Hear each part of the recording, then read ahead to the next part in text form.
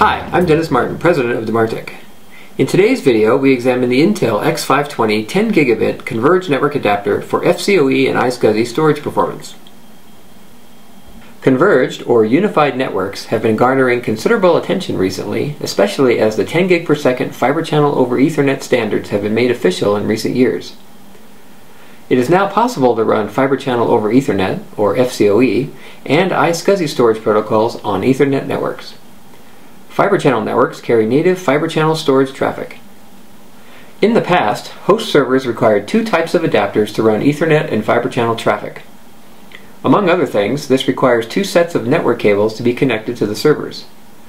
With converged networks, only one set of cables is required for the host servers. There are two approaches to providing a converged adapter.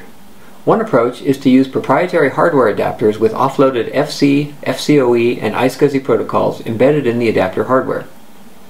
The second approach, which Intel has chosen, is to take advantage of the native FCoE and iSCSI initiators in the operating systems. Intel has built its adapter to work in a complementary way with the platform hardware and operating system to enable FCoE and iSCSI traffic, all at lower cost than competitive adapters. For this evaluation, we tested three brands of 10 gigabit converged adapters. These are the Intel X520, the Emulex OCE 11102, and the QLogic QLE 8242. Let's start by looking at the retail cost for these adapters. We looked at the prices for the SFP Plus style adapters with and without transceivers. In each category, the Intel adapter is less expensive, sometimes by as much as 1/3.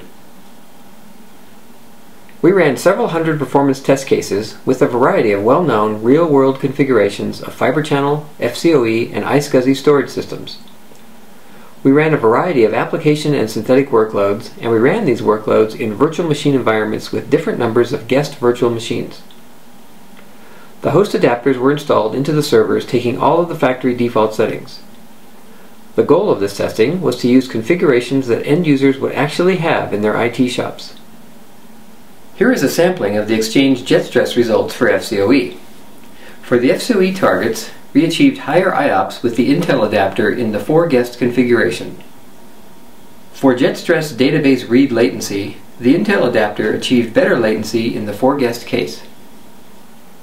For the Oracle Orion FCoE tests with 4 guest virtual machines, we obtained slightly higher performance with the Intel adapter at the 8K block size.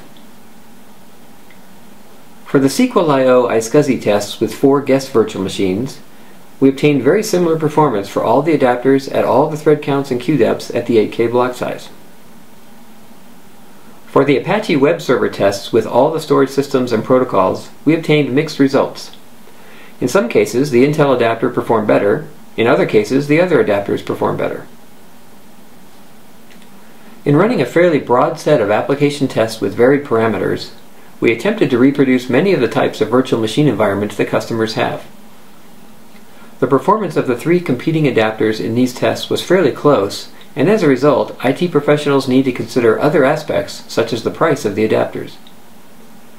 Intel's host-based approach to storage protocol processing does use somewhat more CPU than the full offload approaches.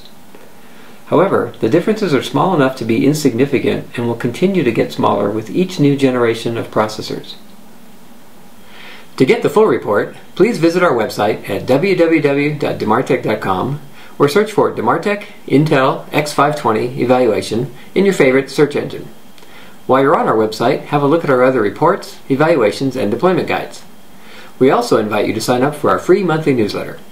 I'm Dennis Martin, and thanks for watching.